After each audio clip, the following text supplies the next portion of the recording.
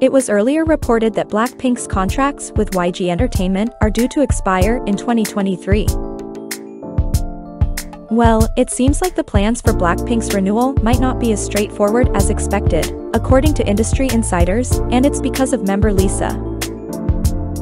Since debuting, Lalisa has always gained attention for being a true all-rounder, with her vocals, rapping, and of course, her unreal dancing abilities.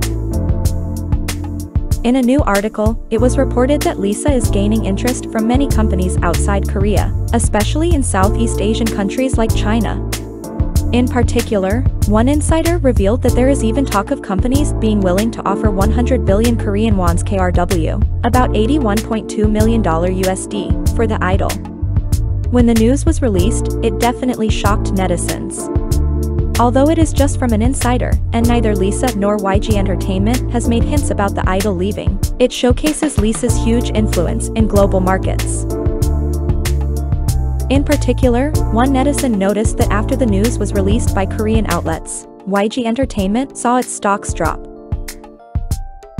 While it could be normal for stocks in a company to fluctuate, especially as the end of the trading day arrives, it seems impossible not to notice the huge dip within the first few hours of the article being posted.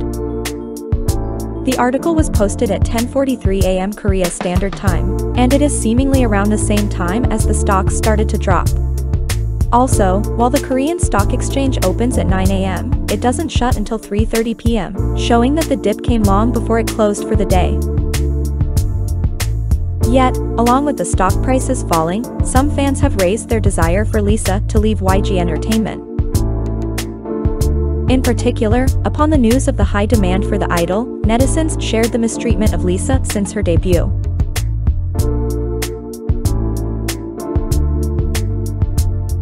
While it isn't clear what the future of Blackpink will be with YG Entertainment, it isn't surprising that the members are truly in high demand.